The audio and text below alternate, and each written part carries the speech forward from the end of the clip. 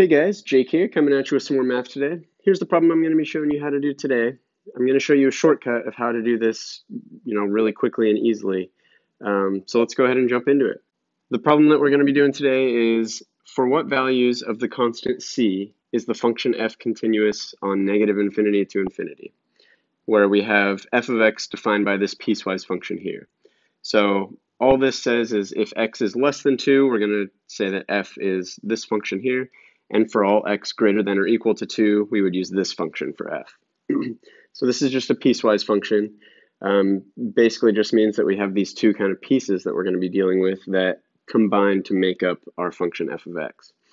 So in order to make sure that this function is continuous on negative infinity to infinity, which is the same as saying all real numbers or continuous everywhere, we basically just need to make sure that our function is continuous at x equals 2. And the reason for that is if we look at each of these pieces individually, just consider them by themselves for a second, no matter what our constant c is, each of these functions on their own would be a polynomial.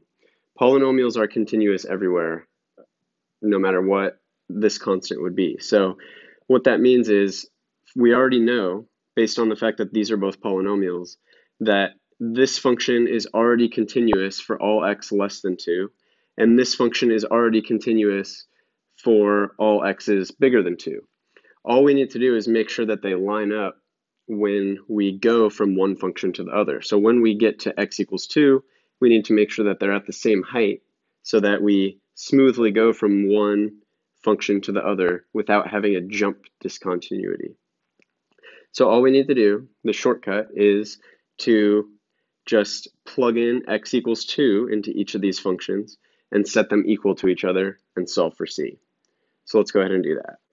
So here's our piecewise function f. All we did was take 2, put it in for x into each of these functions, and then set them equal to each other. So this is our upper piece here is right here, and then our lower piece is here. And all we did was replace our x with 2. So the reason why this works is it makes sure that these two functions have the same y value when x is 2. And if they do have the same y value, when we go from one function to the other, they'll line up and we'll be able to smoothly go from one to the other without jumping up or down. So if they don't have the same y value at x equals 2, we're going to jump from one to the other when we get to x equals 2. So doing this ensures that they have the same output when x is 2.